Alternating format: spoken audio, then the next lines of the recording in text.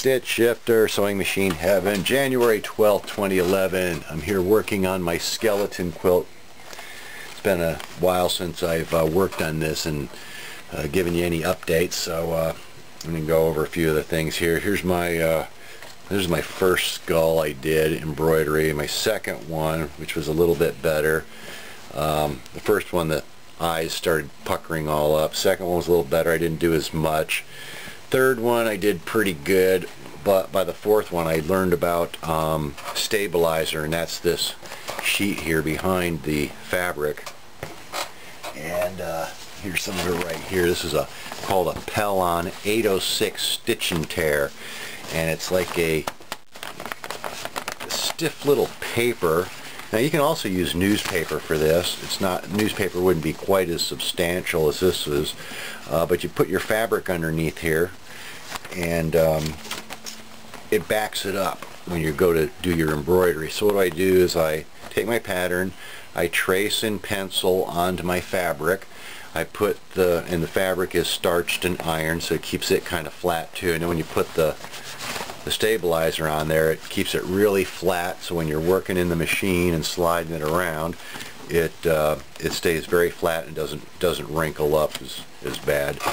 It makes it a lot easier to sew, and if you use a zigzag, it keeps it from puckering the stitches together and getting you that puckered look like I did here, where I ran around and around and around and around the eye. And you get a lot of zigzag stitches in there. It starts to pull all the fabric together.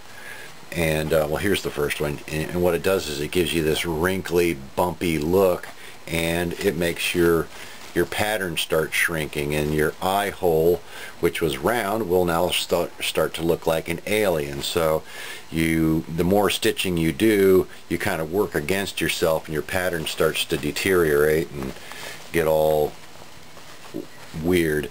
So this one, my fourth one, the skull here, it's got the backing on there, and it didn't shrink at all. Well, maybe just a little tiny bit where I did a whole lot of stitching on the eyes. But there's ways to cheat with that too. I can show you how to use a Sharpie, and I did some pretty cool zigzag stitching around the teeth here. And that's still kind of a practice one too. But I can't get any more of this fabric from Joann's. I don't know why they don't have it anymore. But anyways, that's what I do. I trace that, and I go around here with just a zigzag stitch real quick around the whole thing, and then it starts getting difficult.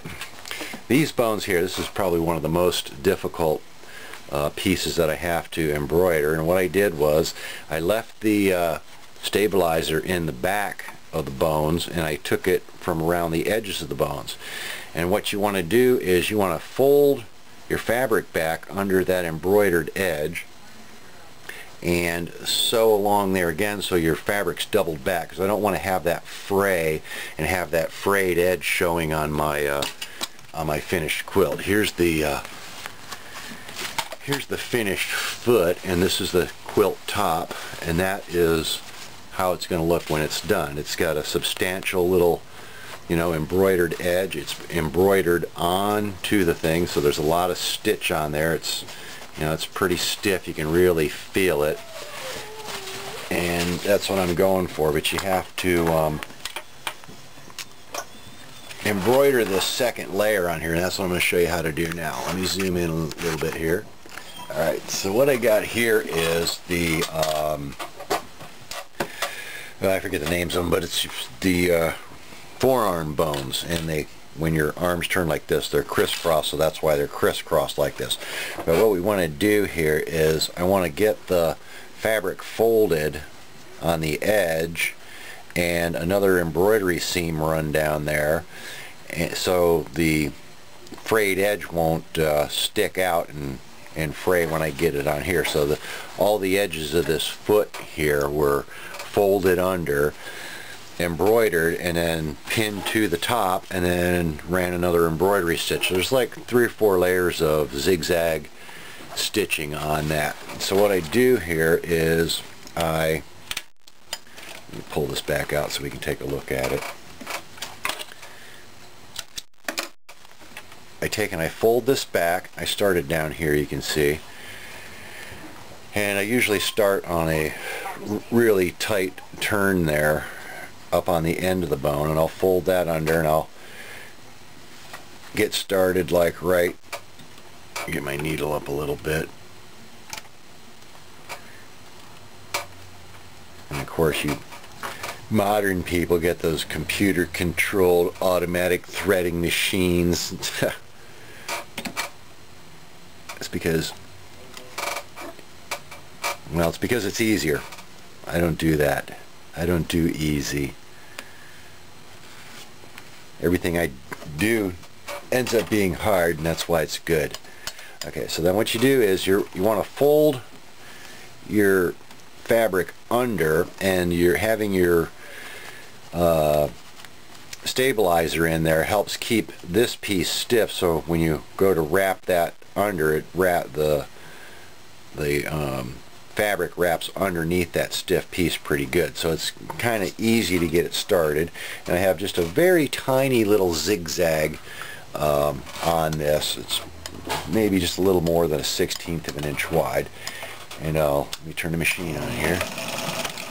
We'll get that started. Okay, now after you get going, you're going to see, you can kind of see here, let me zoom in a little better, get some light on this thing too.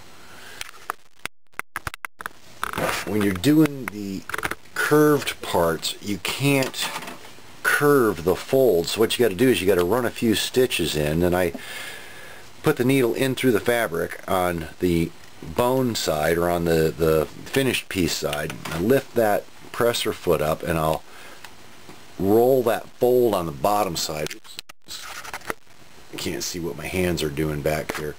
What I'll do is I'll pull the fabric on the bottom side over and shift this way, stitch shifter, and what that does is it pulls that bottom piece over and makes that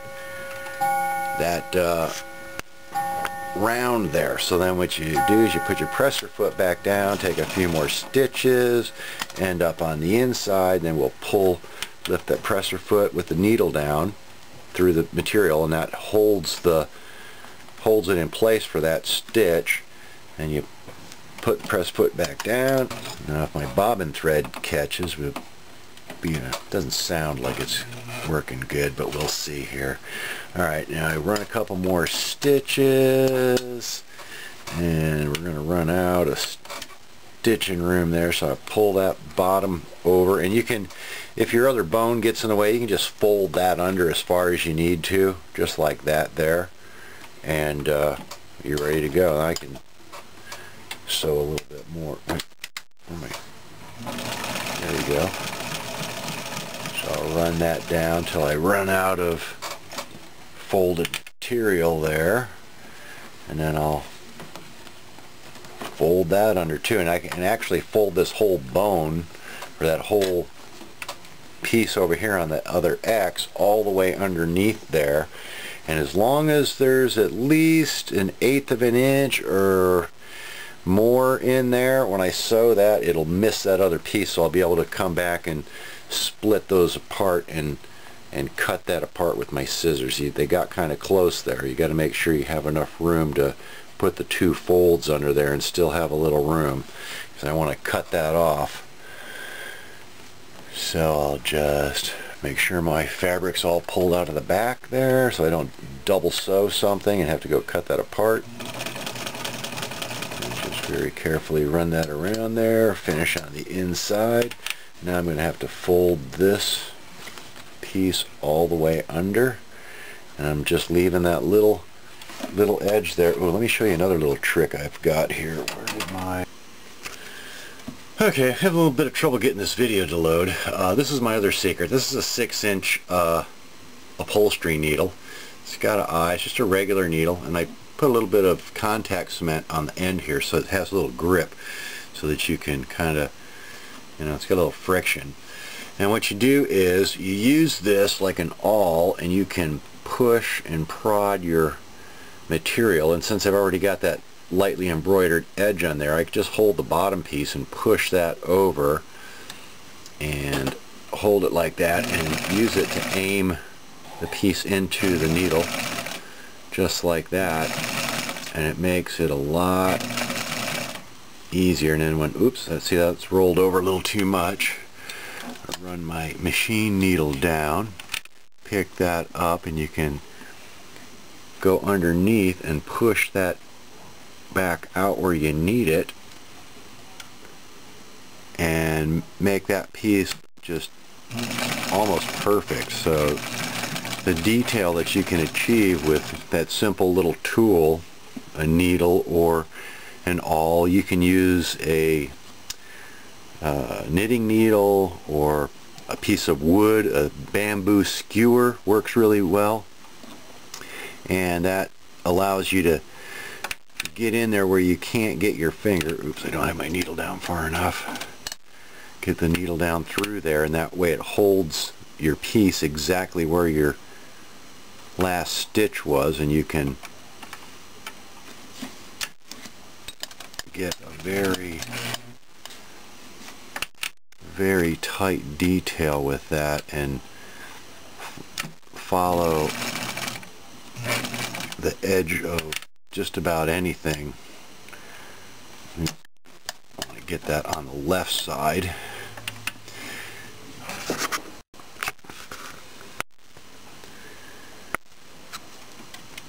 And then you just go a few stitches.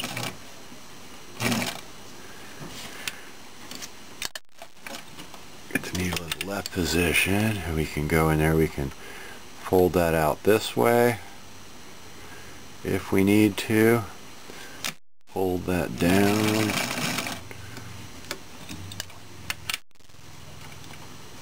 And just keep adjusting as you go. And you can also use it to push the material back and forth as it's going in, so you can kind of steer with it too, so you don't have to like keep moving your whole piece. You can just kind of push right there and it'll nudge that over just a little bit. Shifts it over. Stitch shifter. Oh, I'd also like to mention quiltingboard.com, which is where I got the idea for this quilt design. And they've got a chat there where there's all sorts of really nice people with all sorts of really cool names like Sheep Shed, Stitchin' Joy, Psycho Nurse, which is one I remembered because my girlfriend's a nurse. So I thought that was pretty funny.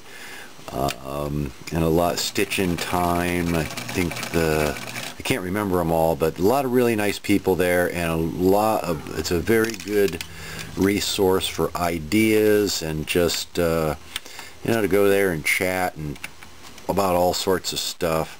And so I would highly recommend you go to quiltingboard.com and register, sign up, go there and chat. I'm there once in a while. I'm Stitch Shifter.